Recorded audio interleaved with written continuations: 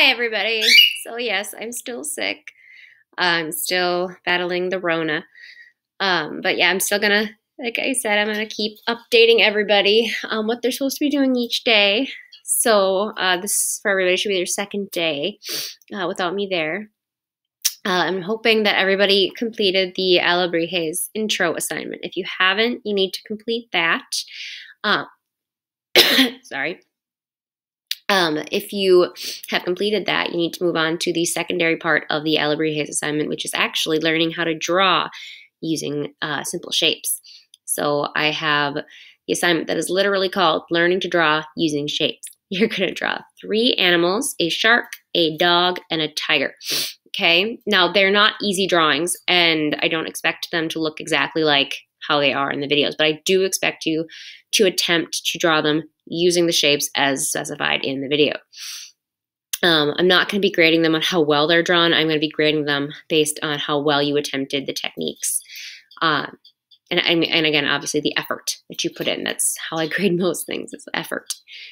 So just make sure you are doing all 3 animals. You don't just pick 1 or 2, you do all 3. Because this is going to prepare you for when you actually choose your own animals.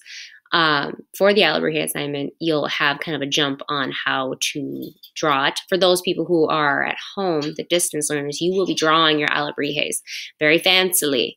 Okay, for people who are in person, you'll be drawing them very simple, and then you're going to create them out of clay. The drawing you create is going to help you when you make it out of clay in thinking about the pose, considering how to shape the different parts of the animal, legs, head, torso, so on.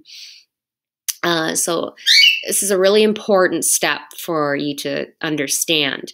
If you don't understand this step after finishing the assignment, you're going to want to maybe go onto YouTube and practice drawing some other animals.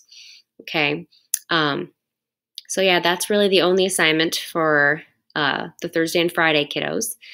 If you have any questions about how to do that, just shoot me a message, an email, or on Google Hangouts. I'll try to respond as quickly as I can.